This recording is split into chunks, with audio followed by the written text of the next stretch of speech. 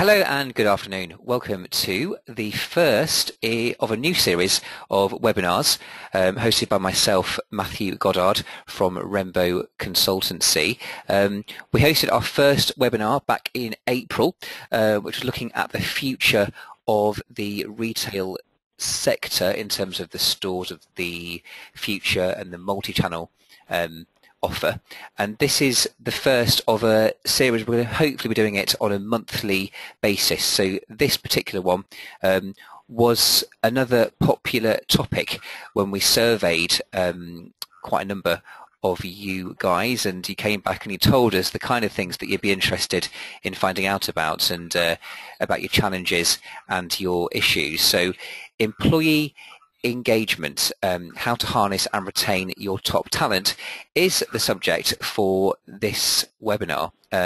So I'm really keen to introduce our panel of experts: Linda Holbeche, Frazer Rendell and John Schonegevel, who are all experts and thought leaders in this particular space. I'll come on to those guys in a moment. For those of you who don't know me and what we do here at Rhembo, so we are a retail recruitment agency, and we specialise within the fashion, beauty and luxury brand markets. We work across various specialist niches, covering the entire retail sector. And I specifically recruit for retail operations and senior level roles. The reason that we're hosting a webinar is because we've been told by clients, by prospects, that they want something different really from agency partners. They want us to do more than simply fill jobs. They want us to add value. So we were racking our brains really trying to figure out the best way we could do this, and webinars seem to be quite a popular way of actually engaging people, and really working with others to give particular knowledge that we perhaps can't always give, which is why we're going to be hosting on a monthly basis now added value webinars, and always featuring speakers, always featuring experts who really have the knowledge to give you the insight that you need. So without further ado, I'm going to go over to introduce our three experts, starting off with Linda. So Linda, if you can give me a bit of a overview really of you, of what you do and your background. Well, thanks, Matt. I think your slide says quite a lot about me actually, which is very nice. It's sort of a summary of a career where I've been a director of several organisations, and so, if you like, responsible as a line manager and an executive for making sure that the organisations are successful. And I've drawn the conclusion that that's only possible if the people in those organisations are engaged, as we now describe it. I also write and consult, and I co-wrote, as you can see from the write-up, a book with Jeffrey Matthews, who's now a Vice President for Nestle in Switzerland, of HR that is, about employee engagement, because we were very concerned to get something that would address engagement through the lens of the line manager, not just through HR, because HR generally has a pretty good idea about engagement. So, so that's me. Fantastic, brilliant, Linda. And moving on now to Frazer. Okay, thanks, Matthew. So I'm coming at it, I think, probably from a slightly different perspective to many experts on engagement, in the fact that I come from an operational background. I've spent 20 plus years working in operational roles in hospitality, retail and healthcare, and managing large accounts across the country, to then start moving towards changing culture and engagement. And so because of my operational background, I make sure that everything I like to look at around engagement is focused on a practical and a measurable element. And I've had the opportunity, a bit like Linda, to write some articles. Obviously not as many as Linda, though she's been very successful in that area. And I've had the opportunity to write for people such as the Telegraph and Thomson Reuters. And I know that we're going to be circulating one of my articles later on. which is a bit of a controversial one, but a bit of fun as well, called The Customer Comes Second, which has been seen in many of the trade magazines. I also do some work with Engage for Success, as I know Linda and John do as well, and as well as sitting on a group looking at the future of engagement and also neuroscience around engagement, I also lead one which is now looking at performance management and the impact that that has on employee engagement as well. So that's a quick overview on me. Brilliant. Thank you very much for it. We will be circulating your article, so if anyone's interested, I'm sure they are, we'll be forwarding details of that over the coming days. And now finally over to John. Great, and thank you, Matt, and good to be on a panel with Linda and Fraser, and like the two of them, I am also involved in the Engage for Success movement, I suppose you'd call it. I have a particular involvement on the cross-cultural group there. So I'm another consultant. I work for an organization called M&X. M&X specializes, well, we specialize in employee engagement, but actually with the purpose of improving organizational performance. So I suppose we see employee engagement very much through the lens of being a part of achieving an end result, which is an organization achieving its vision and delivering through its values and achieving high performance through its people. And the flip of that is that the way to achieve that is by having people in your organization who have the opportunity to achieve their personal goals. We tend to call that personal fulfillment. It's a very personal, unique, special thing. Linking the two together is where we see engagement making a difference to organizations. And as the slide says, we run a blog where we post articles every Tuesday and a weekly news roundup every Thursday, and you can see the URL there. So thank you, looking forward to it. Thank you, John. Brilliant. And I'm really pleased we've got the three excellent and different, unique perspectives really on this key area, and I know that it's coming up as a major challenge with particular retail clients, so I'm excited that you've all joined us this afternoon. So let's move on then to the first question. So I won't read them out, I think everyone can see them on the screen, so I'll keep it up as we're talking through.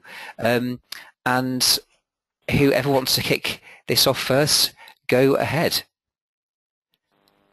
Well, I wouldn't mind jumping in quickly on this, because I think people these days seem to take the word loyal as no longer relevant, and yet I think in retailing generally there is massive turnover in some parts of retailing, and you know, I think people have learnt over the years that if the company isn't loyal to them, they're going to have to be loyal to themselves. So I think there is something around the company itself has to demonstrate pretty strongly to people that they value them.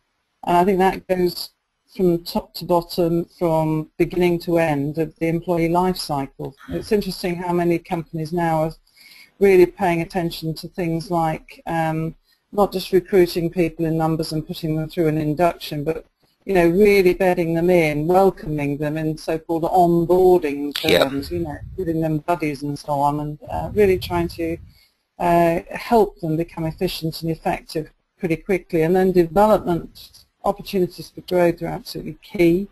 You know, it seems a sort of contradiction in terms, develop people and then they'll go. Well, they may, but they're more likely to stay if you develop them. And then recognition is crucial if they're doing anything good, not just catching them wasting time sort of thing, and being clear what you want them to be doing, you know, so that you're recognizing them for the things that you do want them to do. And finally, I just say I think one of the key things is, you know, the old saying, I own what I help to create. So opportunities people might have to get involved in decisions, in sharing ideas, in finding ways to do things better, differently, anything that can really get people alive and sharing their ideas in a useful, practical way should be leapt upon and done something with, on the basis that people are then more energized and feel, well, you know, if they're interested in me, I might be interested in them too. So for me, it is a cocktail all the way through the life cycle, really. Yeah, John here. I'll go next then. It's Fraser. I think absolutely Linda's made some very valid points there. And I think overall, though, the challenge is around this is a culture. This isn't just a series of one-off elements that you're going to do. This is around creating a larger culture within the organisation that focuses on the importance of the people. And the risk is often that, particularly in the retail environment, when it's lots of short-term targets that we're aiming for, particularly financial and revenue, is that sometimes the financial piece comes ahead of the people, and ultimately the people achieve the finance. So it's about thinking, what can we do to help make sure that people help us achieve those finances? So the bits around the purpose, the why are they there, as opposed to just what is it that you're there to do? So helping them understand a purpose that is bigger than the product. The voice piece is absolutely key, and this is one of the big enablers in Engage for Success that everyone's talking about. And anything you read around engagement always comes back to this opportunity of giving people a voice. And currently, I'm sure my colleagues will correct me if I'm wrong, but I believe it's 66% of people are walking around business saying they've got more to give, but nobody's ever asked them. So there's this internal frustration going on about, they have the innovation, they have the answers, they can tell you how to fix it, but if you don't have the voice, opportunity for people to get involved, be autonomous in how they do and being empowered in the work that they do, then we're going to struggle there. And then equally, that piece also around the praise and the recognition. And that, I think the risk is that when we think about praise, we sometimes get hung up about recognition, and praise has to be linked to money. And it doesn't. Because actually, from the way that our minds work, we actually get a higher satisfaction level from unexpected small recognition, as opposed to the large annual expected pay rises. So it's how do we maximize and get on that? So I would say, make sure people understand the why. Give them a voice which allows them to have autonomy and empowerment of what's going on in the business, and do that recognition piece and make them understand why it was so valuable to what it is that they're doing with the business. Brilliant. Thank you, Fraser. And John, what's your take on this? Yeah, my take on this is I kind of, well, I certainly agree in terms of the things that one can do, which both Linda and Fraser have talked about. But I sort of start from a slightly different perspective, and that's to ask the question of the senior leadership in any organization, retailers amongst many others, is, do you really want to have engaged employees? And the reason I ask that is not because I don't believe that you should, but because I believe that every organization needs to be clear what the consequences of looking for, of working to have engaged employees are. One of those, probably the biggest, is that they will expect to contribute to the success of the organization, which means, in my slightly tongue-in-cheek way of putting it, you're going to have people, or you currently have people, who follow rules, rules being the processes and systems and structures and expectations, so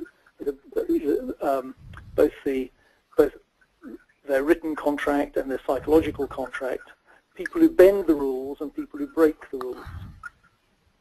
If you want employees to follow the rules, you probably don't want them to be too engaged, because engaged employees will be looking to find ways to bend the rules, i.e. to make things better, and sometimes to break the rules because they are standing in the way of them doing a great job for their customers and for your shareholders and for themselves. And so making that decision first helps you then with what is in terms of implementation, something that takes quite a lot of work. You are renegotiating the way in which the culture works, as Frazer has mentioned. And assume that the decision is yes, that's what we're prepared to do, then I think there are some very straightforward things that we can use to help our employees become more engaged, so employee engagement strategies. First of all, have a clear vision, values, and set of priorities. So many organizations have mixed priorities. So many organizations don't live the values that they espouse. And so many organizations, or so many employees in organizations, struggle to be able to describe why they are here in more than financial terms. Have people got sufficient resources to do the job? Are the systems, processes, procedures, pay all adequate, reasonable, and sensible? This is a struggle in a retail environment, a hugely competitive retail environment. To what extent do managers, team leaders get to know people as individuals? To what extent are they really interested in them as individuals? Do they understand their motives and personal goals? To what extent do they listen and learn from those people, are prepared to listen and learn from them? And to what extent do they offer them assignments, projects, opportunities to go outside of their comfort zone, to be stretched and pushed a bit, to do things that grow them as individuals, but also help the organization meet its goals? So that often is about coaching, it's about challenging, it's about asking, again, back to that same simple thing about listening, asking people what they think can be done to improve the organization or the place that they work, or the service they give to their customers, or the way they deal with suppliers, or the operational activities, all of which are absolutely critical, of course, in retail environments. Those are my suggestions. Okay, fantastic, John. Anyone to come back on any of John's points before we move on to the next question? No? I'd just like to, I mean, I agree with everything that both Frazer and John have said. I think the thing about managers knowing people as individuals, that has come through so strongly from not only the work of Engage for Success, but other research projects. Just feeling valued by an individual, which in a fast-moving environment, it's sometimes hard for even team leaders to remember the names of the people who work in their teams, but particularly working different shifts and so on. It's that personal connection that represents, if you like, the relationship, going back to the word loyal, the relationship the person has with that organization. And a great manager or a great relationship with a good manager can actually keep people motoring and really productive and happy for years, so I think that that is a pretty crucial element to this, from which one builds, as you say, builds out and creates a culture which is more dynamic and engaging. Linda, that's such a good point, and it just reminds me, yesterday I was in a Tesco's buying some lunch, and I was observing, sadly, a team leader, and the struggle she was having, her focus was on task, 100%. Yeah. Her staff needed to do something. She was telling them what to do. She was telling them this. She was giving information. There was no time during the brief time that I observed her where she was taking the opportunity to listen to any of those members of staff, or to observe what they were doing and whether they could be doing something different at that moment. Yeah. Interesting. One thing I picked up on, John, I think retailers, they are often very structured organisations with a lot of rules. How do you think then they can balance that? Because you were saying before about, engaged employees don't like to follow many kind of rules. What are the best ways do you think they can strike that real balance? Well, Matthew, first of all, I say it slightly flippantly because I don't actually mean that you have engaged employees running around in some anarchic situation. So rather, it's about setting the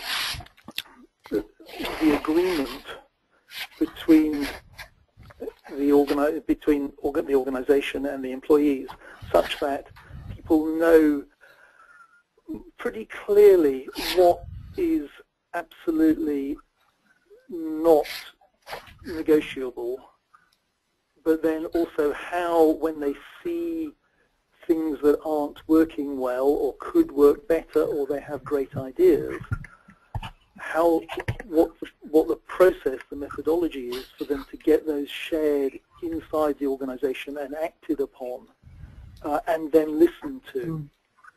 So, you know, most organisations have some kind of employee suggestion scheme. Yeah. You know, Tesco's now have a CEO who says to all employees, mail me, which is great, but probably, and if something happens as a result of it, then that is as good a way as any of getting things moving.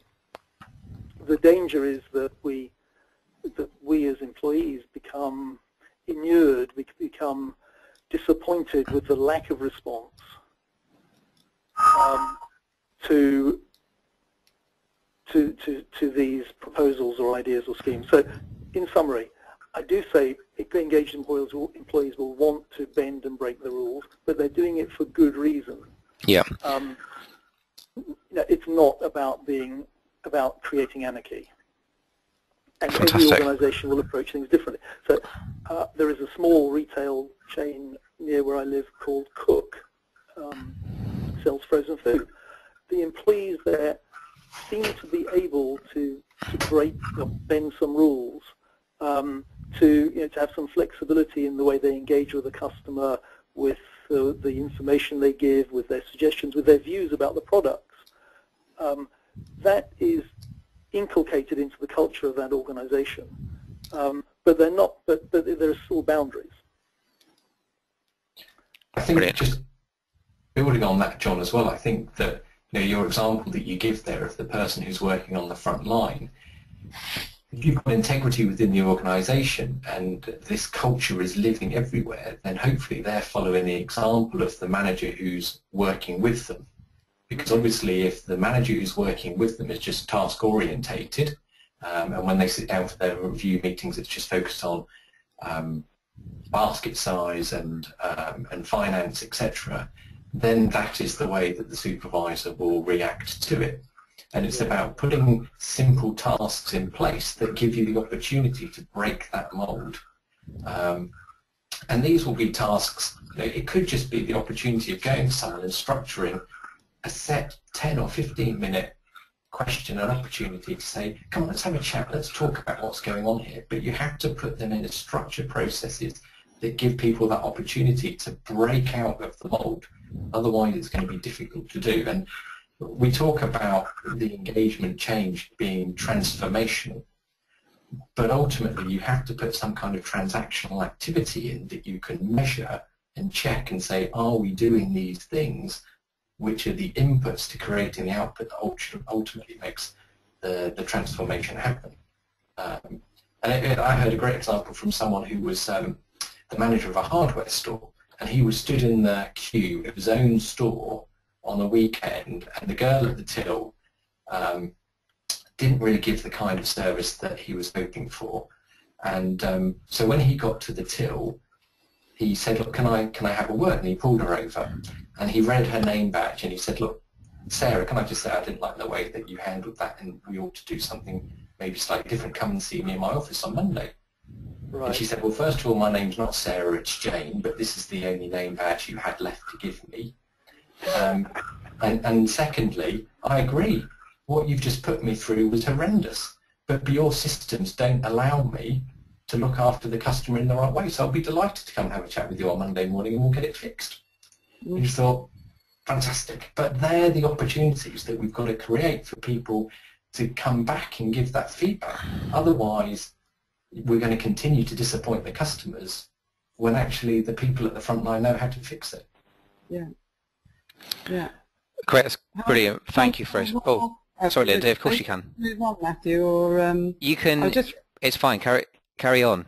Just a quickie. In a completely different sector, a former colleague of mine called John Watmore did some research into what helped highly creative groups be successful, and obviously he concluded that you tended to get the better TV programs or the better writing output, etc., from people who loved their work and were engaged. And he did a study of one television producing organisation, which will be nameless, which had become incredibly rule-bound and bureaucratic, and quite difficult for people to get on with their work because they were so having to tick boxes. And John came up with this phrase based on some of the best managers he worked with, which was the manager as shield, where the manager takes some of the flak for allowing people to use their discretion a bit more, but within that encourages and enables people to give the best customer service or be as innovative as they're meant to be, and deals with some of the bureaucratic stuff himself or herself to take the heat off people so they can do what they're meant to be doing to the best of their abilities. Excellent. And what was that? So was that from a publication, Linda, that piece of research? Yeah, it's called, I think it's called Leading Creative Groups, and it was by John Watmore. It's a good few years old now, but it should be available from Rocky Park. Brilliant. At rockypark.com. That's great. Thank you, guys. Brilliant insight into the first question. So we move on to have a look at the second question now, and very much looking at how HR and line managers can work together to ensure a cohesive approach. So maybe John, do you want to kick off with this one? Oh yes. Now, this is an interesting question because, or to me, it's an interesting question because sometimes people or organizations want to see employee engagement as an HR thing. And frankly, it isn't. It's not, as linking back to the previous discussion, engagement happens on the job between the line manager and their employees as individuals, minute by minute, day by day, week by week, month by month. So there's that old phrase, isn't there, that people join organizations that need managers. And so we must, in my opinion, absolutely prevent employee engagement being pigeonholed organizationally into an HR function or HR responsibility. So having said that, the flip of this is a fantastic opportunity for HR people and line managers to work to co-create employee engagement strategies, programs, activities, measurements that share the inputs from both or from all parts of the organization, and because they're co-created, become owned by both parts of the organization. So HR becomes the facilitator, the enabler, the champion of the concept, and perhaps also the people who demonstrate best practice. And as such, they become part of the solution, whereby they are showing line managers, this is how you do it, and this is the value that you get from it. I guess those are my initial thoughts on this. Brilliant. Frazer. Yeah, I'd agree absolutely with John there, in that employee engagement definitely should not sit as the total accountability of HR. HR would be facilitators in being able to deliver the process, as would people such as internal comms. who have an important role in being able to help this work as well. So everyone has a role to do in being able to make engagement happen. As John says, it's every hour, every minute, every day is the relationship between the individuals. But it may be that because of the way that people have learnt their management skills, that they need some more support in being able to identify how to make that happen. They maybe need some advice on how do they do great onboarding, how do they improve their coaching skills, how do they, if they've got an issue with maybe a lack of fairness in the organisation, particularly on the operational front, if people aren't getting engaged, then seeking the HR assistance.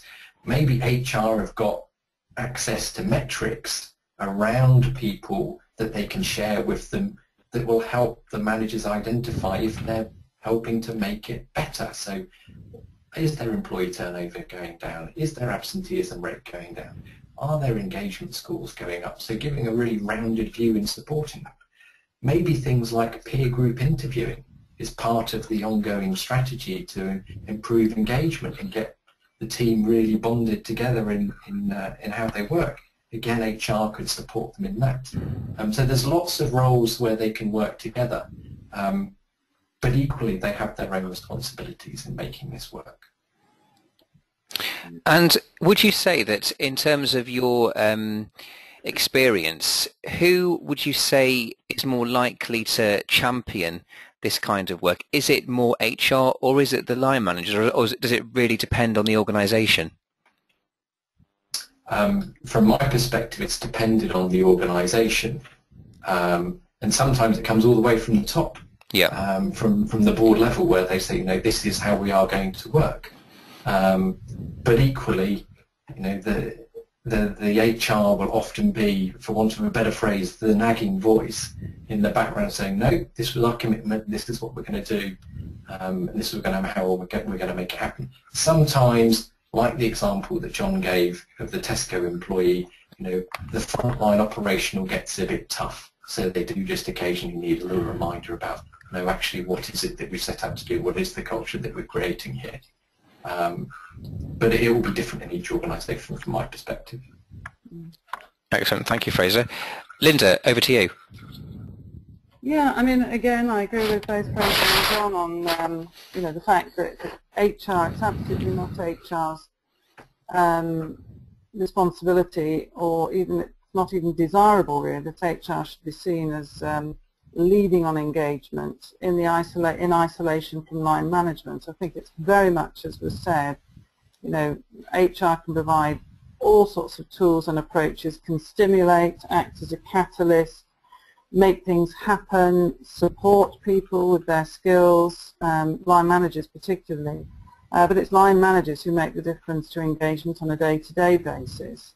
And in my experience, where you get a truly great combination of a fantastic operations director, say, who wants to see, who knows there's potential in this organisation, wants things to be better, partnered with a great HR player, then you can start to see, I have come across examples in the past and even now where that combination is a really fantastic changer of things. And I think Fraser was also saying internal comms. As you say, this is an area where internal comms has a big role and overlap with HR, where there can be complementary work done both around voice and some of the many ways in which people can be more engaged in by knowing more about what's happening and having their own voice heard, and HR putting, if you like, the legs on initiatives that matter to employees as well, like career opportunities and so on.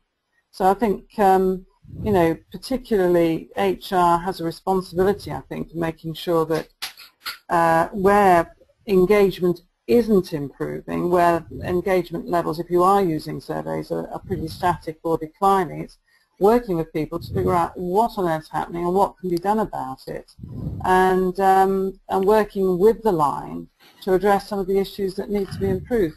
You mentioned metrics as well, Fraser, about, or was it John, about using metrics as a way of alerting people to how things could be better. can think of one example of a retail bank operating throughout Asia and Africa, and who use very simple metrics based on one of the well-known engagement surveys. They'd done a lot of number crunching to work out 3 or 4 things that mattered fundamentally, whichever part of the world they were operating in, to that company in how it treated its people, and they were able to predict, almost like the famous customer value profit chain. They were able to predict what difference, how one line manager was treating his or her employees versus another manager, what difference it would make month on month if they didn't change what they were, the approaches they were using. So using metrics in a way that gave those managers feedback in time that they could do something about it, linking those metrics to managers' pay, really got engagement becoming a very, very major issue, because for them it was crystal clear that there was a link to their business results. So for me, it's about HR's responsibility is really to work with managers to help them become the so-called engaging managers. And to recognise as well that employees themselves has got a big part to play in engagement. It's about, again, as we said earlier, about being open, listening, but also expecting employees to, you know, be accountable for their own feelings, and you know, listening to suggestions from employees about how their well-being could be improved, or how the company could get engaged in the community more, and seeing what can be done to build on some of those ideas and make it happen. You know, so this is where HR really takes on more of an OD role, in my view, and works with line managers who, not only the people who get it, but, you know, the tougher job about winning over some converts to the idea that one can become an engaging manager, and when one is, one gets better results from people, and by the way, feels better too. Brilliant. Thank you, Linda. And I think the metrics thing as well, I think, is so key for retail businesses. They're metrics obsessed, some of them. Some of my clients, they measure absolutely everything. So I think if they can have metrics, they can really see the value this is going to have on the bottom line, or, you know, the top line. I think this is going to be really interesting for them to really implement some real cohesive strategy there. If I can add a couple of points. Of course you can, yes. Metrics are vital, and metrics are a way for HR to be able to have a voice at the top table alongside the financial metrics and the market share metrics, etc., etc. So I think, you know, we're probably all agreeing that that is one of the key roles for HR. The other thing that I wanted to come back to, I've just been thinking about it a bit more, is this idea that I have of HR as HR people as role models for the sorts of behaviors that we know drive employee engagement. Because in addition, HR is intimately involved, certainly with line managers and supervisors and more senior people. At least in my experience of, you know, being an operational manager, apart from my boss, the other department, the people I was mostly engaged with was HR, for all sorts of reasons, because of the performance management process, appraisals, disciplinaries, recruitment, talent development, access to budgets for training, etc., etc.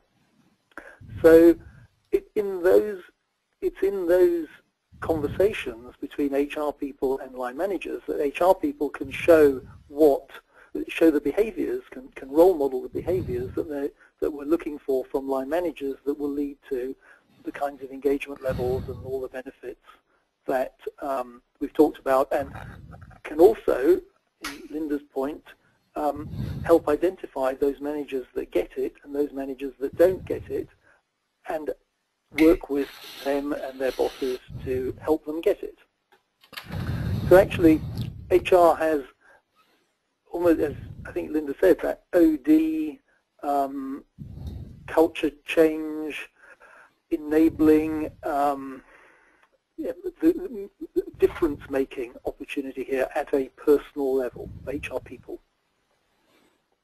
Fantastic. Which I personally find quite exciting. But no, it's excellent, John. Thank you very much for that. Excellent. So if we can move on to the next question, and maybe some specific examples that you guys have where a strategy has really added value to the business as a whole. I'm happy to kick off on this one, and it's interesting that we were just having that conversation around the metrics, because the metrics are so key to being able to come up with these stories, and the storytelling aspect again is key to the whole engagement, so that people can see that they've got this. So a couple of quick examples which I shared at the CIPD conference on engagement this year when I spoke on the metric piece. I did two very quick stories and examples. There was one business that I worked with in Asia.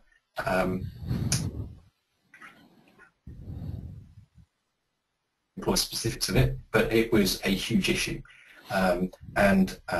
Over 6 months after putting in some basic tools to help create this idea about purpose and voice and recognition, we were able to reduce the turnover by 40%.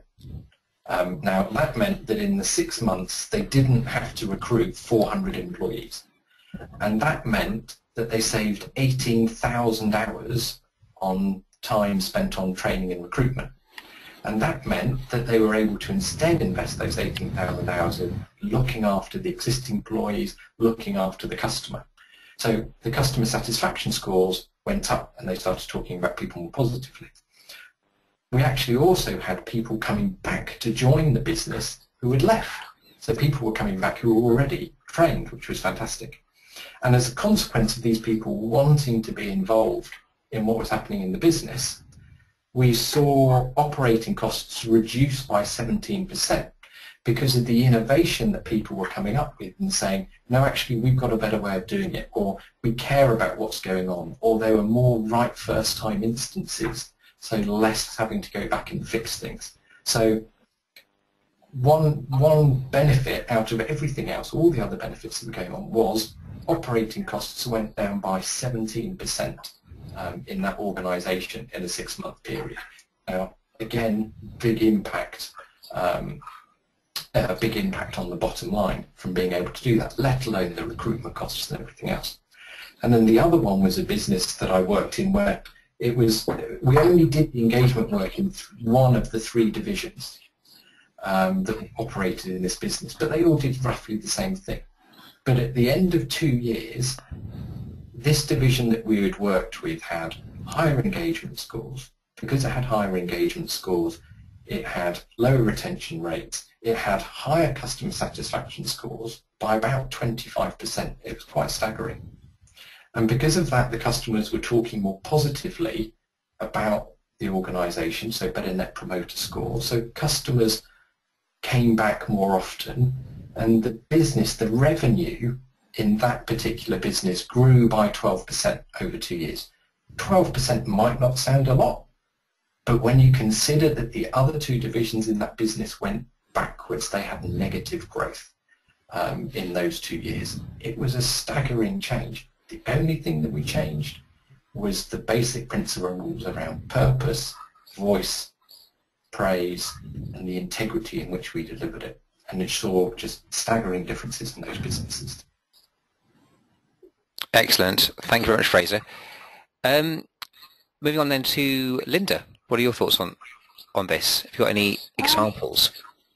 Yes, I think I'm just perusing them. I should have got a few stats out actually. So I'll leave my comments at a relatively general level. I think the depending on the sector, what seems to be coming through. If you take the old, again, the customer profit value chain, you know, where in theory employees who are feeling engaged perform better, they provide better service to customers, you get more return customers, the customers spend more, and so investors are happy, etc. That's a chain which works very well and quite clearly in retailing. It's a bit fuzzier in other sectors, and sectors like the health service, for instance. The metrics tend to be somewhat different. Like in the NHS, of course, you've got mortality as an indicator of successful treatment or not. And I know that Professor Michael West has produced a number of studies over the years which suggest that areas and wards with higher levels of engagement tend to have, for comparable wards, lower levels of mortality of patients, which is obviously something of great interest to anybody going into hospital. I come across one or two examples of wards that have become underperforming and where staff were ill more than their patients were, very high absence levels, where there was a determined effort to improve engagement, again, by taking some of these principles of voice, valuing people as individuals, creating a shared purpose, etc. Cutting a very long story short, one hospital did manage to significantly improve not only levels of engagement, but the health outcomes for the patients going through the ward, so much so that they wanted to clone what had happened, which was basically a neuro-linguistic programming approach, helping people to really understand themselves a lot better, wanted to clone this elsewhere. So I think this notion of what's the return on engagement for an engaged workplace, at global levels, you'll see increasingly strong correlations between, and they are correlations, not always causality, between what seems to be happening. For instance, there was a recent US study by Russell Investment Group, and it found that over a 15-year period between the 100 best companies in the Fortune magazine's best companies to work for versus the Standard & Poor's 500, etc., that the Fortune's list have employers who offer much better workplaces and are measured in employee satisfaction scores. And naturally, those companies, in theory, perform twice as well as the general market and 10.8% better than even the SAP Standard & Poor's best companies. So there is something going on about, the link between engagement, performance, and stock market returns. It makes for a fairly convincing case if you ramp it down to individual organisations. I can think of many examples of where the measures might be, for instance, there's a plastic bottles manufacturer, and some of the metrics are to do with the spoilage rate, if you like, in terms of how the machinery operates and the number of reject bottles that come through. And what one managing director found that was that through focusing on engagement, really listening to people, really getting their ideas, energizing them, making a personal investment, working at different shifts to make sure he got to know all the teams, that together they were able to improve engagement scores to such an extent that on all the usual metrics in that business, the reject rates came down, profitability improved, and even though they actually lost one major contract and with it they had to lose a lot of staff, nevertheless there wasn't a strike. The staff who remained worked doubly hard, and that company is now back profitable again, re-recruited many of the staff that have had to lay off. So there are various metrics of success around this, and almost all of them are pretty convincing, I think, even without direct causality. Absolutely. Brilliant. Thank you very much, Linda. And finally, John, over to you. Right, yes. Well, first of all, I have to say I was just thought Frazer's stats were brilliant, because it is great to be able to hear results at an organizational level. And then Linda's points at a more macro level are also absolutely on the right lines. I don't have any individual specific examples to give you, but I would refer you to a publication, well, the publication that started this all off, which is Engaging for Success, the McLeod report, and to page 11 there, which has, in a very succinct manner, a set of correlates with performance, albeit based around 2006, which shows clearly the levels of difference between organizations with highly engaged workforces and organizations with low engaged workforces in a number of areas. Employee turnover is lower in the highly engaged organizations, inventory shrinkage is lower, and accidents are lower. All of those are key metrics in the retail environment. Productivity is higher, profitability is higher. And more recently, a report that came out, I think only really in the last month, from what is called HR Guide to Transformational Engagement. It's Linda mentioned best companies in the USA. This is the best companies data here in the UK, and they compared accredited best companies organizations' share performance against the average or the overall FTSE 100, and it shows that the accredited companies, i.e. highly engaged companies, shares outperform the FTSE by 3.5 times. That's grown since 2006. So that's a pretty strong metric for senior managers dealing with shareholders on a daily, weekly, monthly basis.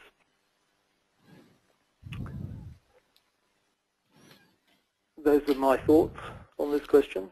Fantastic. Thank you, John. I think we can now move on to the final question, which is more around how to perhaps adapt a strategy to fit an entire organisation with quite a diverse set of people working different levels of organisation, different job roles. Wondered what your thoughts were on creating that strategy where everyone can be engaged.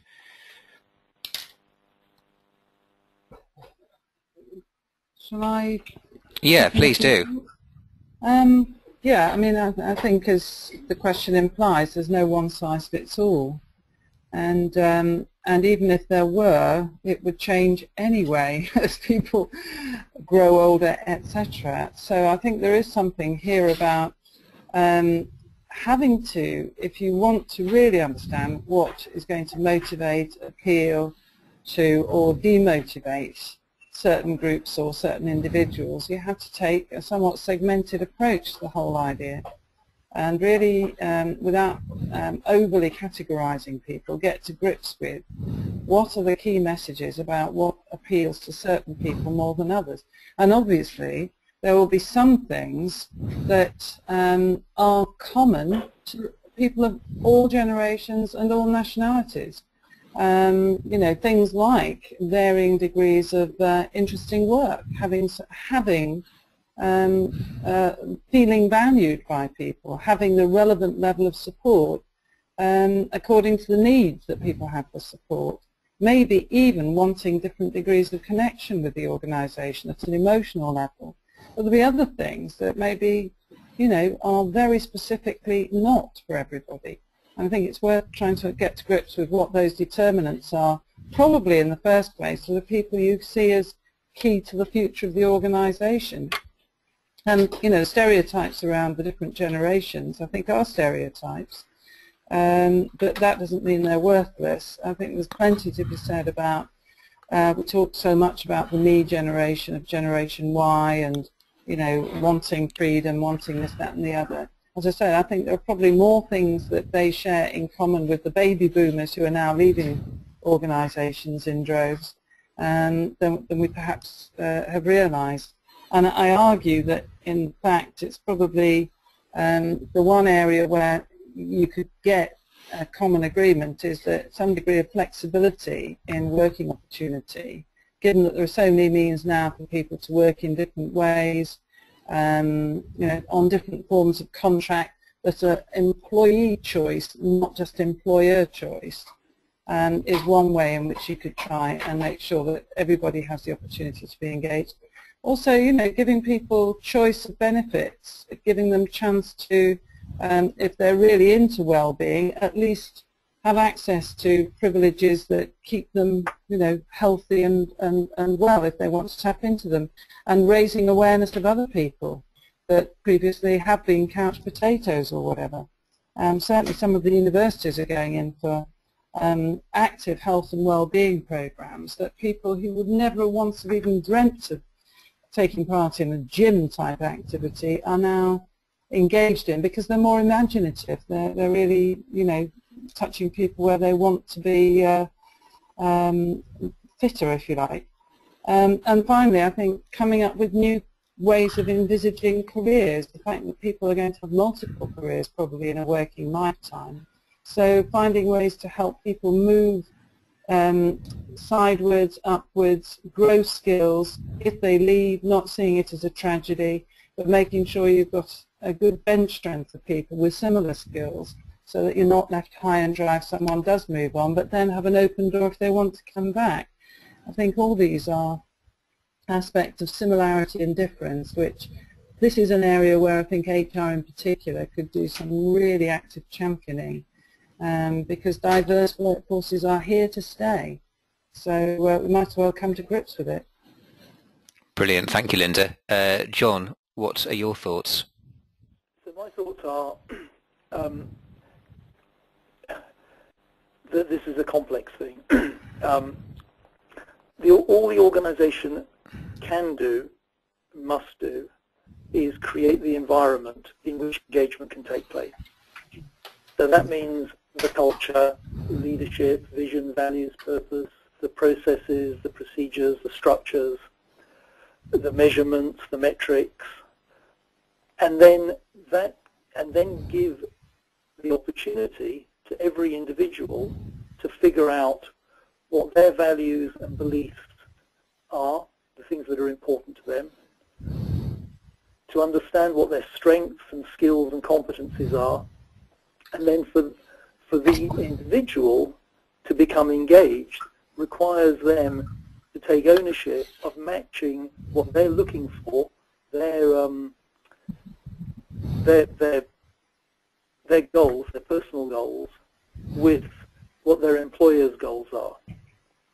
So when we talk about no one size fits all, absolutely, that the answer is to turn this on its head and for the employer to give employees the opportunity to create their own future within that organisation, subject to the boundaries and the values and the purpose and rules and procedures. And the way we go about doing that is we say that every employee should have the opportunity to create a personal development plan that's their plan and that takes advantage of all the choice of the services and the benefits and the resources that their employer offers, but is crafted and owned by the employee. Now, that is easy to do in parts of organizations where people are highly paid and kind of self-motivated. So, in retailers, it's difficult to do that perhaps at the shop floor level, at the front line level, but in the managerial and leadership roles and in the functional roles, and in roles which require people to be emotionally or attached to their business, like the innovation roles, product development, strategy development, etc. So we also have to think of retailers are not in themselves. Retailers in themselves have multiple different groups of people and individuals with different skill levels. It's not just about the front line. Brilliant, thank you, John. And Frazer, if you can round us off with this question. Yeah, no problem. again, lots of very good, valid comments going ahead there. I would also just sort of add the question to this, that actually why does the engagement work, and why does it benefit businesses? Now, there's obviously a neurological impact on that, and there's lots of books being written around the neuroscience and the impact on engagement and creating towards behaviours and all of these sorts of things. So when we're talking about what do we need to do to engage a diverse workforce, there are some elements that will be similar that we need to be focusing on. We need to be focusing on creating happy employees, and there are certain activities that we need to do there. We need to be giving people the opportunity for social connection. We need to give them the opportunity to feel that they have the opportunity for self-improvement, and that the work that they do is worthwhile and they make a difference. And so whatever it is that we're looking at doing within an organisation, we need to make sure that it focuses on that, because then we will get the vast majority of the people who are working there. And by doing that, we can be looking at making sure that we've focused on purpose and novelty in the way that we work, and opportunities and social connection and unexpected rewards, and believing that things are going to get better within the business, and all of those sorts of things will have that positive approach. Now, on John's comment there, it may be that the key is that we need to work with businesses to give them a basic practical structure, which is one of the tools we use is various practical structures, so that when you then engage with that employee and you have the conversations and you have the communication opportunities, they do have that opportunity to commit as much as they want to. But those who want to commit then have the opportunity to go on, be involved, have the autonomy and the empowerment. Excellent, thank you, Frazer. And that was actually our last question, but I'm quite happy if any of you do want to summarise or add anything else to the webinar before we finish. Well, I would just like to say it's been fascinating listening to my two colleagues on this matter, and to realise, I suppose, levels of agreement, and also perhaps some subtle distinctions about some of the things that we think are important. That's pretty much a measure of us as individuals, of human beings. So thank you. Not a problem. It's been great to have you all three here. I think it's been great listening to you, and I'm sure that the attendees have found great value in all of what you guys have said. I definitely have, and yeah, it's a very interesting topic that I think continues to be something that my clients talk to me about when I'm taking job briefs and we're talking about the people. So thank you very much for the insight. Frazer and Linda, any passing comments from you guys before we finish?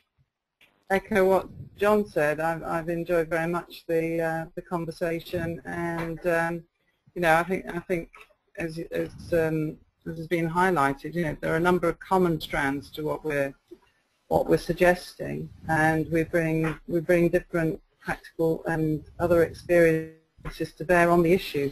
But what struck me is just how rich and live this subject is, that it's a really meaningful subject, and that if we're at the beginning of a mountain, then it's not that high a mountain. I think we just need to carry on collectively climbing it and finding ways to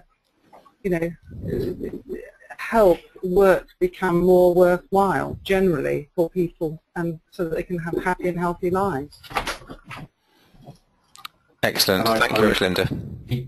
Equally, Matt, I'll just say thanks very much for the opportunity. A really interesting discussion and session. And as I hear so many people talking about now is the time to be working in HR, because the opportunities on how to influence a business in its strategic direction through considering how you can support engagement and your line operatives, there has never been a better time for it. And I think that there have been some people who have taken the opportunity to get on board with engagement to sort the benefits of that early on, I think it was an advantage, and now it's a must-have. And I think that where the organisations have got now is that engagement took you forward, whereas I think now we're at the position where without engagement you will start to see your business go backwards. I think that's where we're getting to. Excellent. Well, thank you very much, guys. Thank you for joining us and for sharing your thoughts, your opinions, and your insights. It's been fascinating. As mentioned, we will be this session has been recorded, so I will be forwarding the recording off to all of those who have attended. Thank you very much, and have a great evening. Thank you. Thank you. Bye-bye. Thank you. Bye.